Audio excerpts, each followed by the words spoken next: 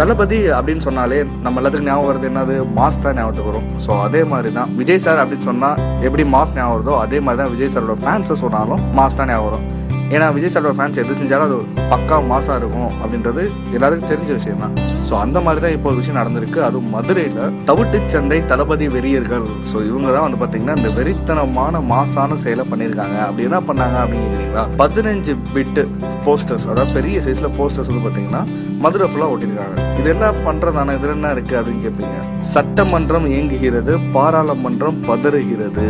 இந்த 2 லைனே போதுங்க, மதுரையே மிரண்டுருச்சு அப்படின்னு தான் சொல்லணும். சொன்னா புரியாது, சொல்லுக்குள்ள அடங்காது, நீங்கெல்லாம் என் மேல வச்ச பாசம். சட்டமன்றம் இயங்குகிறது, பாராளுமன்றம் பதறுகிறது, மெர்சல் அரசின் வருகையால் அப்படின்ற மாதிரி போஸ்டர்ஸ் வந்து மதுரை ஃபுல்லாக ஓட்டியிருக்காங்க. ஸோ இந்த போஸ்டர் தான் நம்ம சொல்லிட்டு இருக்கோம் செம்ம மாசா பண்ணியிருக்காங்க அப்படின்ட்டு.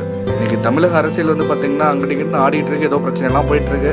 ஸோ இந்த சூழ்நிலை வந்து பார்த்தீங்கன்னா தங்களோட தலைவனை அரசியலுக்கு வா அப்படின்னு கூப்பிடுற மாதிரி இருக்கு இந்த போஸ்டர். விஜய் சார் அரசியல் வந்தால் என்ன தப்பு, உண்மைதானே? இந்த வீடியோ உங்களுக்கு பிடிச்சிருந்துச்சுன்னா லைக் பண்ணுங்க, ஷேர் பண்ணுங்க. நெஞ்சில் குடியிருக்கும் அன்பான ரசிகர்கள், தலைவா தலைவா சரிதம் எடுது தலைவா. என்னை நேசிக்கிற ஒரு கூட்டம் சேர்றது எவ்வளவு கஷ்டம் எனக்கு தான் தெரியும். ஸோ மேலும் சினிமாஸ் நம்மகிட்ட செய்தியை தெரிஞ்சுக்க சினிமா 720 சேனலை சப்ஸ்கிரைப் பண்ணுங்க.